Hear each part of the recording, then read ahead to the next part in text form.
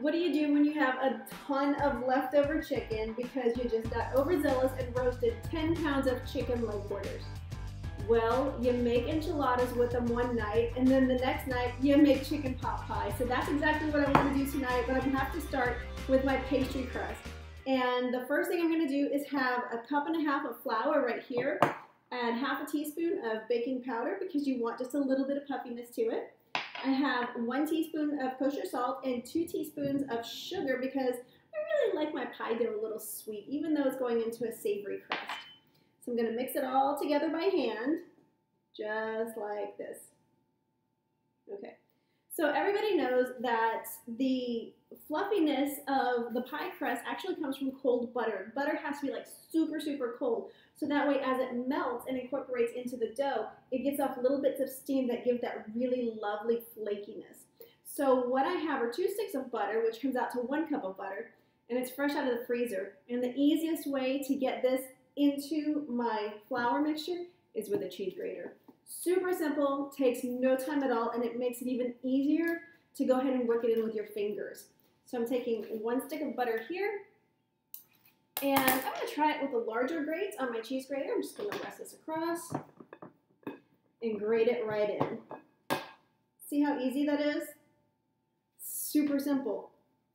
There we go. All right. The butter is shredded into the flour mixture. And now I'm just going to go ahead and pinch it together with my hands until it resembles like little tiny peas. I just want to get the butter mixed in and to keep the integrity of the crust and so that it doesn't, the butter doesn't melt away too quickly. I just want to handle it as little as possible. So just kind of toss the butter into the flour mixture. Just kind of, just moving my fingers, just pinching my fingers, pinching and rubbing, pinch and rub, just as I go along. The butter's almost completely worked in. I can feel it softening up a lot, so that tells me it's time to move on. But you see how it looks like coarse sand?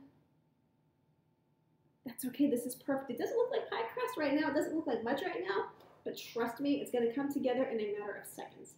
Okay, so my liquid component, usually you want to put just a couple tablespoons of cold water, and I mean ice cold water.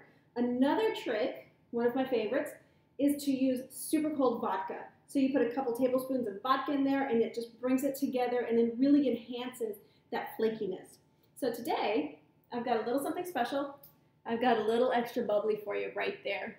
This is half a cup of tonic. You can use 7-Up or Sprite or any kind of clear carbonated beverage that you like. So just pour it in here and toss it all together. So this is going to bring everything in. There we go. And it still feels a little wet. No worries, that's why you keep your flour on hand right nearby, which is exactly what I have. So I'm going to scrape a little bit of this dough off of my fingers. I'm going to get in my reserve bowl here, grab a nice big handful of flour, and just sprinkle it on. That flour is going to help to absorb a lot more of that moisture, and this is going to give the pie crust, your pastry, a super silky texture. I mean, this is going to be the most tender pastry crust that you'll ever make, but it's all in that carbonation. It's just lovely. So this isn't sticking to my fingers nearly as badly as it was before, but I do need more flour. So I'm grabbing another full handful. I'm moving my bowl off to the side so I can flour my work surface.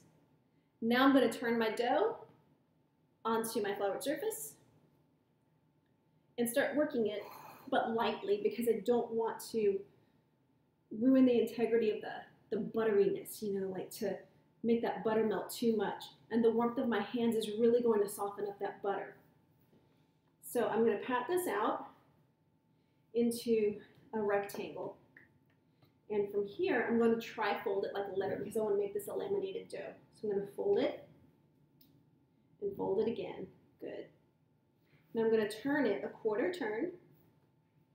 And I'm going to get my trusty kitchen bat right here and roll out my rectangle one more time. It's starting to stick to the rolling pin, you can see. So that means I need a little bit more flour. Grab just a pinch more and flour it up. There we are. Fold it over again and again. All right. Make sure that your work surface stays floured because you don't want the dough sticking to it and making it difficult to peel up. So, another quarter turn, and I'm rolling out my rectangle one more time. Woo! You got a little sticky there. Sometimes that happens, so just get a little dough from or a little flour from the counter, rub that, set it aside, and here we go. Another trifold, just like a letter. And I think we'll do it one more time and call it good. So this is also building layers. This is building flakiness. There. Beautiful. All right. So here we go. I'm going to fold it one more time and just let it set just like this. Okay? So we need to let this rest in the refrigerator for at least 30 minutes, preferably an hour. So I'm going to wrap it up in some saran wrap. Let me get that out.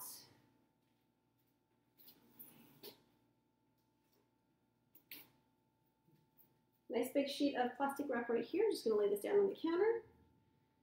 Get my dough. Wrap it up really well. Not super tight, but not super loose either. Just enough to let it rest. And let the butter re-solidify just a little bit in the refrigerator. So here you have it. Really nice, flaky pastry dough. We're going to let this rest in the fridge, and we'll be right back to roll it out. And we'll just take it from there. Okay. Our pie dough has rested for about 45 minutes. I gave it a little extra time. It also gave me a chance to go ahead and like really put together a beautiful filling for my chicken pot pie for what I'm going to use this particular pastry crust for. So what I'm going to do now is lightly flour my work surface right here, just a nice big handful of flour. And I'm just going to sprinkle it around like this. My oven is preheated to 400 degrees, so it's ready to bake. Nice laminated dough. So I put it down in the middle of the flour, so I have flour on that side. Now I'm going to turn it over and get some flour on the top, and I'm going to redistribute just like that. Okay. Taking my rolling pin, and I'm just going to roll it out. I want it to be kind of hearty so I can get a lot of those buttery, rich flakes. So I want to roll it out to about ½ inch thick, and it's going to fit in my pie plate. Try and get it as round as I possibly can. All right, so this feels even. I don't feel any higher points or lower points. So the easiest way to get this onto my pie plate is to start at one end and just kind of roll it up on my rolling pin. Now I don't want this to stick, so I'm gonna buy just a little extra insurance and flour it really well so that way the pastry dough doesn't stick to itself. And just very lightly roll like this. Have my pie plate here. And I'm going to lift my rolling pin and just unwind it.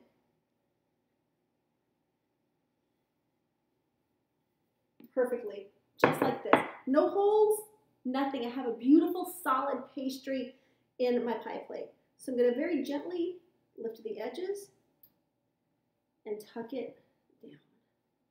So that way I have a nice smooth surface, a very solid surface. So all of the pie crust, all of this pastry is actually touching and making contact with the bottom of my plate. So the first thing I'm going to do is trim the edges just a little bit. So this edge goes like right to the end of the pie plate, which is great. I just want to trim off the excess. So I go all the way around. And if I have a little fold, I have a little fold, no big deal. All the way around the pie plate. And here's my excess. And I'm not going to throw this away because I can easily reshape it and do something else with it. So from here, I take my fork and I just press into the crust all the way around. And there we go. All right. By a little extra insurance, I want to dock the crust just a little bit. So I take my fork and go around just a few times in a few places. And this is going to allow steam to release and let it sit like nice and evenly in the pie plate. So this is docked, and what we need to do now is put our pie weights in. And I'm not one like to hold on to ball bearings or actual pie weights or anything. I like to go the old-fashioned route and use dried beans. So right here, I have a sheet of aluminum foil that I've already like molded to the pie plate itself. So this sits in nice and perfectly into the pie crust. Okay, so what I'm going to do is, just by a little extra insurance, I'm going to get some olive oil.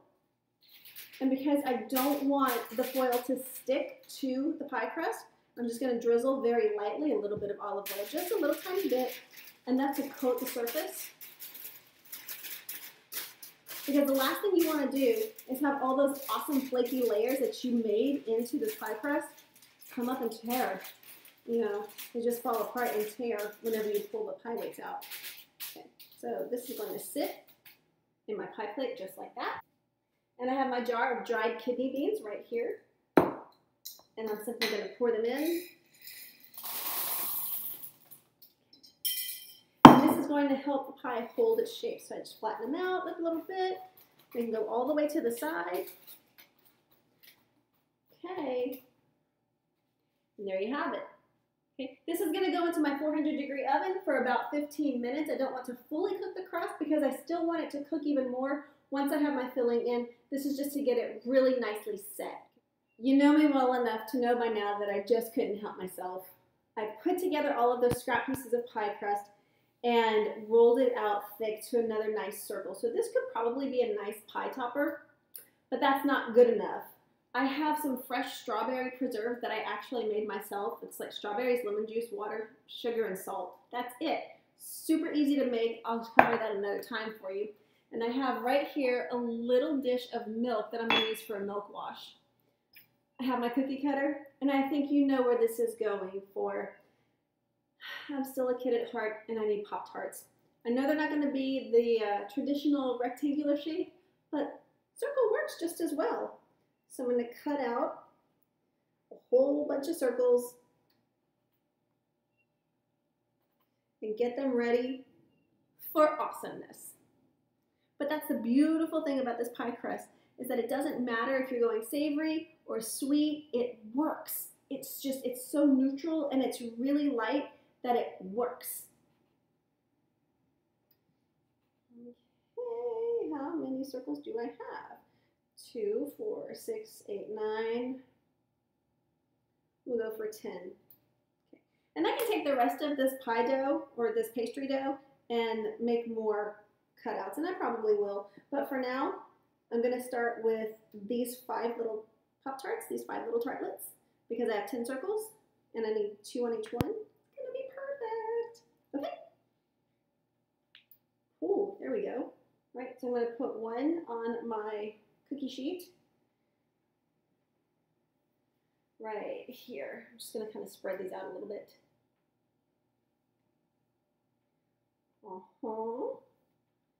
And 5. Okay, so this is going to the side.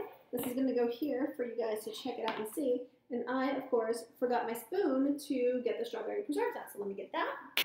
Spoon for the preserves. All right, get this out. And I don't need a lot. I need just a little bit, but look how nice and pretty and thick that is. No gelatin, none at all. This is just a natural pectin that comes from the fruit whenever you cook it. Just like that. So it's all about cooking it. Oh, for the right length of time. Okay. Put just a little dab in the middle. So it's not quite a tablespoonful, but enough to make a really pretty circle in the middle. Let's see. There it is. Dude, I mean, for real, seasonal fruit, you can't go wrong. It's just fantastic. Okay, to let some of the steam out, I'm going to go ahead and cut in little X's on my dough right here. All right, this is where your milk wash comes in. Just want to dip my nylon brush in just a little bit and go around the perimeter of my discs. All right. That's done. My first little sand dollar, if you will. And just put that on top. I just want to rest these on top of my little tartlets. I'm a waste not, want not kind of person. And if there's something that can be done with leftovers, with scraps, with whatever, I don't care if it's broccoli stalks or pastry crust or whatever, I'm going to find a way to do something with it. So I'm going to take my fork and go around and crimp it just like I did on my pie crust. All right, so now I'm going to take my milk wash and just lightly brush and dab the top of these little tartlets, these little pies, these little jam-filled cookies, whatever you want to call them, these little bites of deliciousness. I mean, come on, homemade pastry and homemade preserves, you know that's love. That's a lot of love. Okay. Just made a big mess. Oh well. All right, to really give these a little kiss of something sweet, I'm going to get some sugar. And I just want to very lightly rain a little bit of sugar. See it sprinkle? Just very lightly, a little kiss of something extra. All right, these are going to go into the oven. It's still set at 400 degrees. I'm going to let these bake for about 15 minutes. So we'll see how they come out then.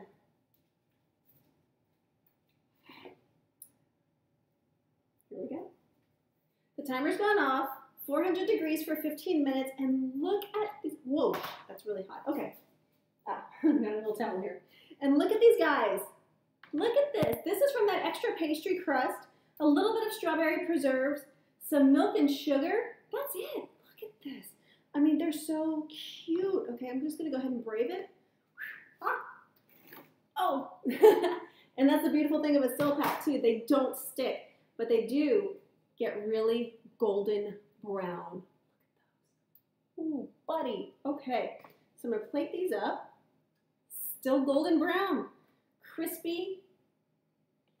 These are better than any Pop-Tarts that you can get from the store. That I promise. Look at this one, how pretty. Look, see? It's so fluffy. Look how cute. Look how cute that is. I had enough of the leftover dough because I pulled up all of the framing around the ones that circles that I cut out, and I had enough left over to make 3 more little tarts. So I put those together, and I'm going to put them on my baking sheet. There we go. Brush these guys with a little bit of milk and give them the same royal treatment that these other little tarts got. I'm not going to lie, like, dinner is in the oven right now as well, you know, and that's the beautiful thing about multi-levels and same temperature oven. You can cook different things. But these are looking like they might be my dinner instead, you know. I'm just saying. Give it another little kiss of sugar, just a little kiss. There we go. Can I throw sugar over my shoulder for luck? I mean, I know you do that with salt. I don't know if sugar counts too. All right. These 3 are going into the oven, 400 degrees, 15 minutes. Okay. Can't stand it anymore. Gotta try this. I'm gonna go with this guy in the middle. We're gonna look at the layers. So can you see? Look at all these layers. Remember how we laminated the dough? How we folded it and then rolled it and folded it and rolled it and folded it and rolled it? We did it about 4 times. And you can see those beautiful buttery layers. Now, I didn't put any milk on the bottom of it, but look at how gorgeous and buttery and golden that is. This smells like it came from an expensive bakery. It kind of looks like it did. I mean, you know it's homemade, but we're going to check it out. Listen to the snap. Did you hear it? I heard it. I can see it. Look at that. Those layers. Oh my word. Look at this. Homemade filling.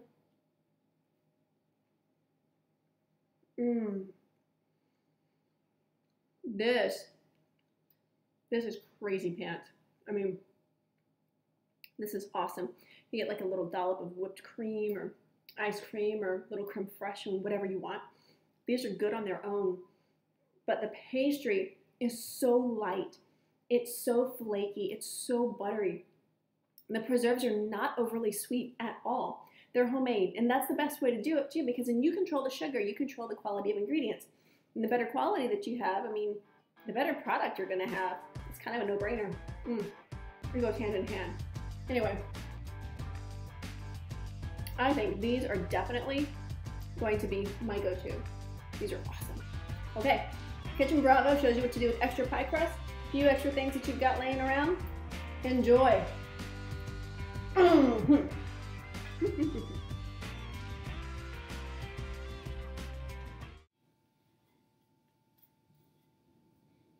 Just helping. Thank you. Thank you.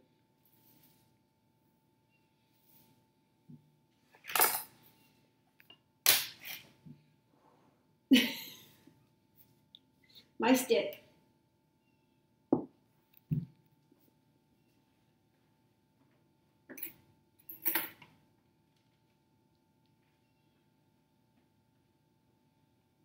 Have fun demolishing stuff.